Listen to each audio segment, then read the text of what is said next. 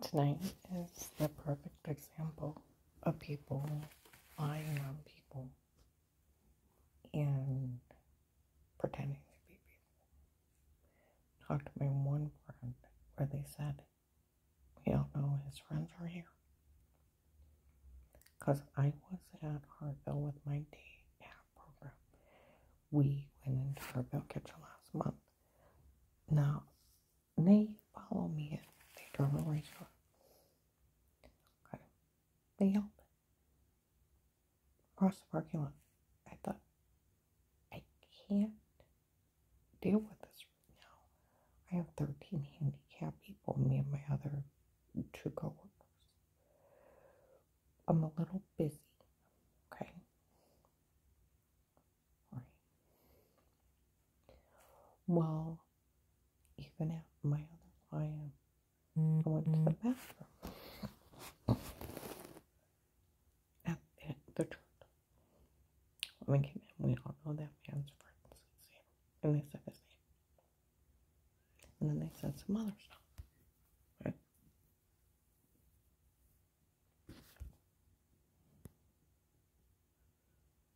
And then some guys showed up. Walmart. November 23rd, 62, but about things, and said that they were his friends. And that nobody better say a word to me. Talk to him. He said those people were shit.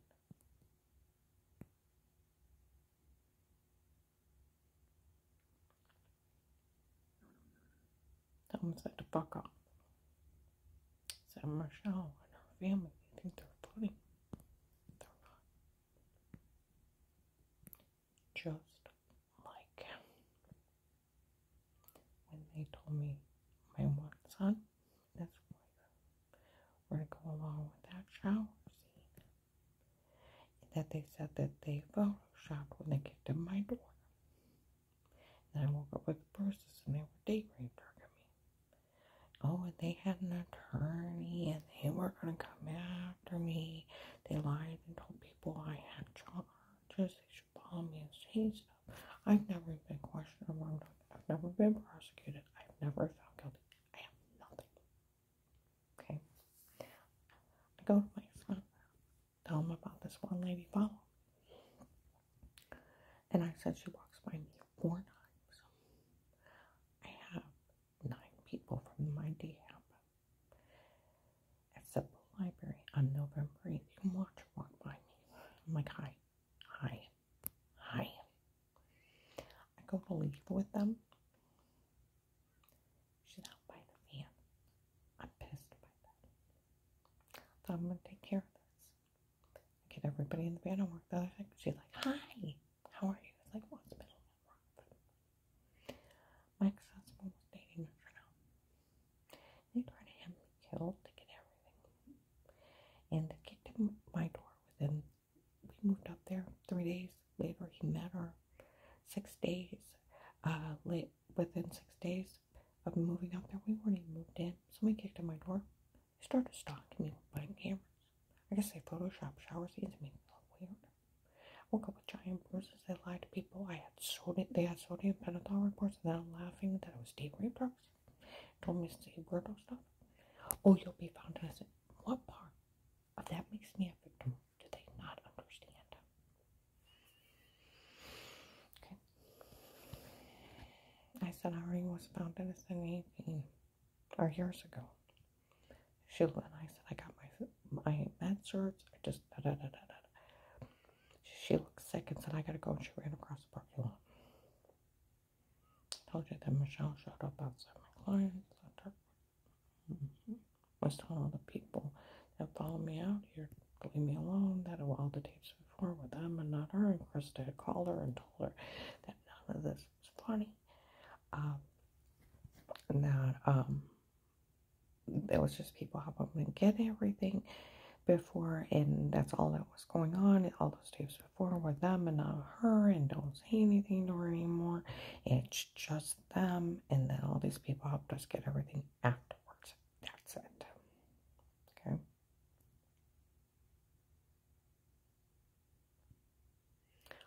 Alrighty. November 18th, 22, Walmart 62, between 2 and 6, right by the hair salon. There's a big old huge camera right there. There's a big old huge camera inside the hair salon. Those girls said, please watch us in here, make sure we're all right. Then Eric shows up, screams. It was my idea to say we taped her before. It was my idea to do all that, and it was all me and not her. And for all these people to turn on her, they actually fell for it and went along with it. Some guy's like, well, if it was just you, I could even take care of it. And they're sitting there mocking all these people for helping out. How it was all him, and he's mocking them. Well, I don't have trouble walking into stores no more. He came up and looked at me and said, after that man mocked us, he made fun of us for helping out fall for this, no one will ever say a word to you again. He made fun of him. All right, because they already lied on the police up there. I went up to the Portage County Sheriff's. Miss Hall, not one of our officers were ever in your home outside the protective light case. That would be illegal. Not one of our officers were ever in your home, nor had any knowledge of anybody being in your home.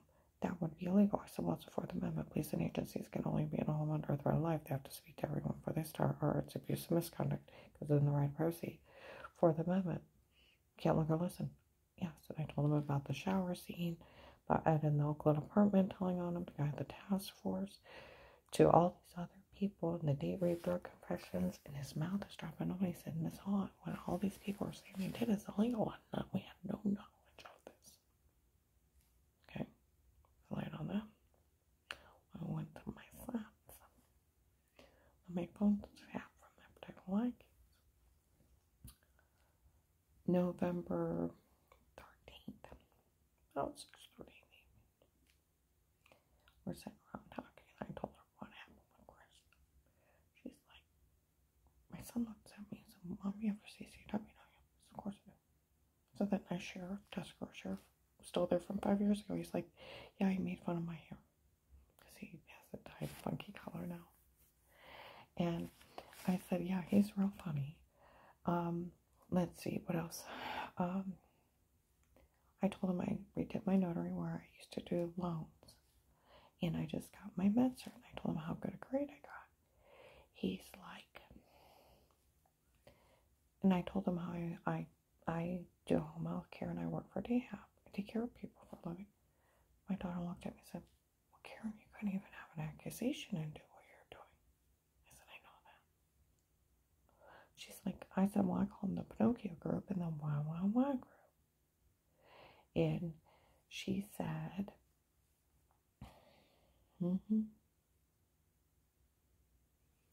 well, they would need extra shorts because their pants would catch on fire because anybody said you did anything wrong, they would be lying. So whatever officer was listening that they had to verify for carrying around the house case where that dirty agent went and told on me the night before, they verified it was him in front of people. That badgered me into a false statement when I got a hold of him. That either say you're lying or you can't say yeah. He's after the supplementary income. The $60 grand a year that's promised to every witness protection program person. And I never got a dime of it. And he's the one that went and told. He's the one that badgered me into a false statement. You either say it or I'll come up, arrest you, I'll put you in jail. You hear me, and then threatened me till I said it. Knowing they were date rape drugging me, and I wasn't thinking clear, because normally I would have slammed the phone down. Called the supervisor. Yeah.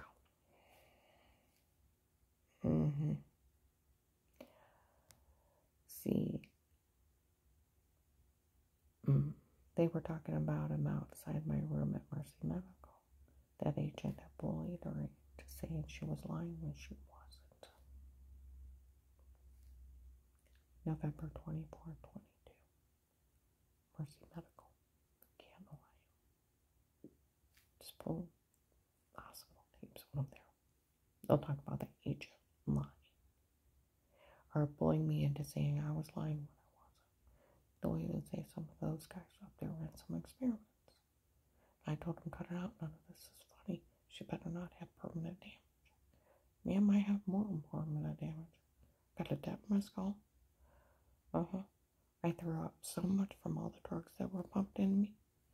My stomach shifted. I have a slight hurry. My stomach literally shifted from throwing up so hard.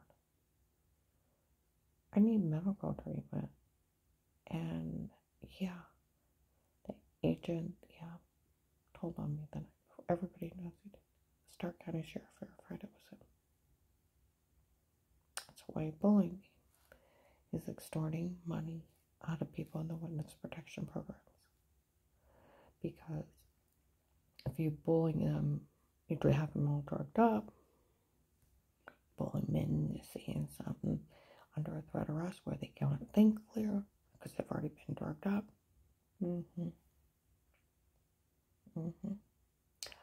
And then you set up an account with the money in it and you never give it to them. And then it's all yours. But that is only victim. And it's government subsidized income. It's embezzling government funds. It's like stealing somebody's Social Security, SSI, VA check. Except for this is for victims or witnesses of violent crimes that got put in a protection program that they're supposed to get $60 grand a year for the rest of their life because they've been traumatized so bad because they've been part of a violent crime. I never got a dime. I like my money. There should be like $250,000, like a medical card, like a body scan. I'm not joking on that. They literally stabbed me in the neck 12/21/18. Woke up with a dent in my head. More likely they just bashed me in the back of the head and raped me. Or one of those drug torture things. They tortured me during the real protected line case. That's how unprotected I was. July to September 19, 1 to 3:30 in the morning. There's a video in a protected home custody case. Being tortured. You ever been tortured? I want you to. Have you ever been tortured?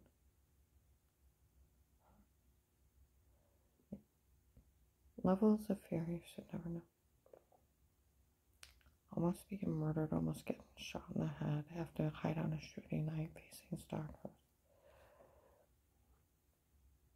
It scares the hell out of you, but it pisses the hell out of you. Because when you look at somebody who's doing it just to get a damn house, you have no way out. But had that income, I could have got myself out there.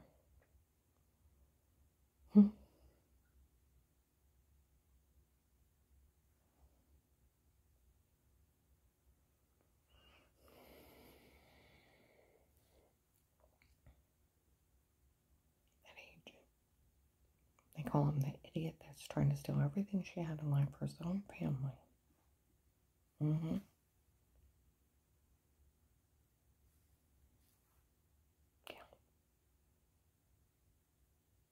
Now I want you to think of that. The idiot trying to steal everything for his own family. Michelle was a young blonde girl, a family charge. My dad's FBI, he works in case. She was a pea sweater girl. She said she had me tortured.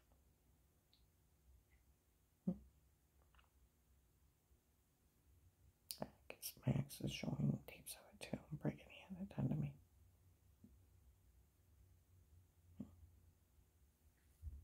That sticks you should know about Michelle.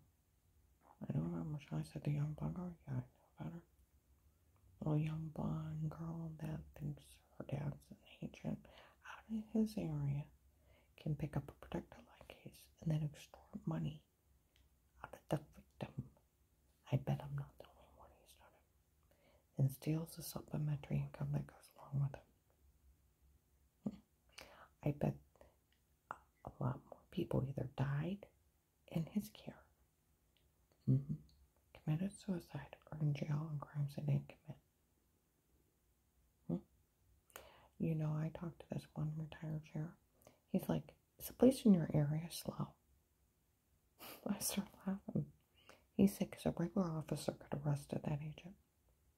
See, once you commit a crime, you lose your badge. He said, well, actually, he told me that they could. The regular police should have took care of this. They should have arrested him. But he told me the regular police should have already took care of this in this area. I told him about that Eric screaming it out at Walmart by the hair salon. He's like, they arrested him, right? I said, I don't know. I told him where to find him. He said, are they slow in your area or what?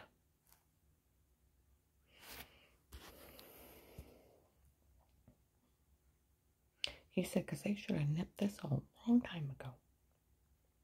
Police and agencies can only be in a home under a threat of life. They have to speak to everyone before they start. It's the Fourth Amendment. You have a right to privacy. You also have your Miranda rights. You have the right to remain quiet. So can they watch you in your home? No. It has to be special protected light cases only. And they have to know about the threat on the life. That's it.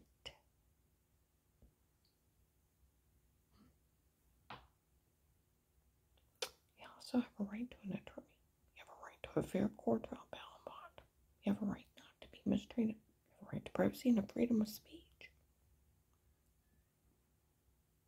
And FBI agents are sworn to protect and uphold the Constitution with their very lives. My one friend worked at the prosecutor's office. He said that problem with Stark County with backdoor deals. Yeah. See, this guy's running the scam. They've been saying that it is trying to steal everything she had in life for his family. That's the only thing going on and exactly what's going on. The agent that called me back out of his area grabbed the protector light case. Yeah, went up and told on me. Yeah. Believe me, and falsely put me in protective custody to grab that money, but that money better still be there or they can get it back out of him. I'm supposed to get $5,000 a month. 60 grand a year. There should be like 250,000 in the account for me. I expect it tax free. And I would like a medical treatment. Because if they were breaking in, stabbing me repeatedly with needles, I was losing 5 to 7 pounds a week. I couldn't even keep saliva down. If you actually pull that protector light case, it's like the Homeless Man with the beards. It's a house order, and they sold the walk-in. It's awful.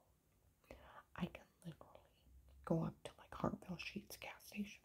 They'll mention the rate. I can go to Youngstown. They'll mention the case. Bedford. Streets, bro. I can go in and shop places and people look at me and mention the case. That's awful. That's how not funny this is. They sold the login by Christmas 18. They sold police information. The only ones that ever should see or hear me is officers and agents being in protected home custody. Get around the house tickets. The agent opened it. What Stark County Sheriff's called it?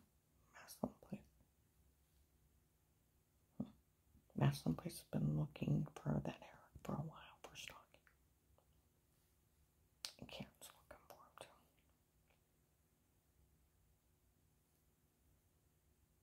Dear God, eyewitness citizens, Banco, West Husk was in February or March inside.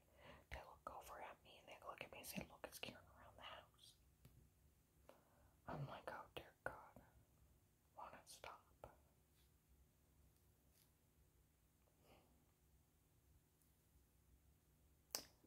You know, and that Stark County Sheriff, very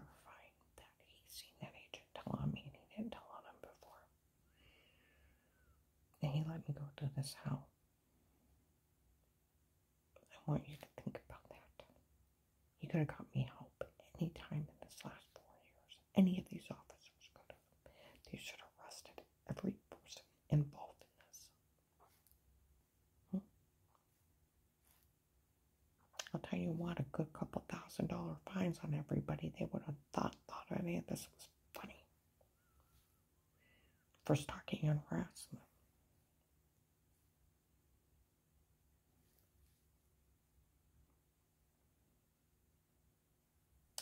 You gotta think of an FBI agent drinks and drives to get a regular officer arrest him.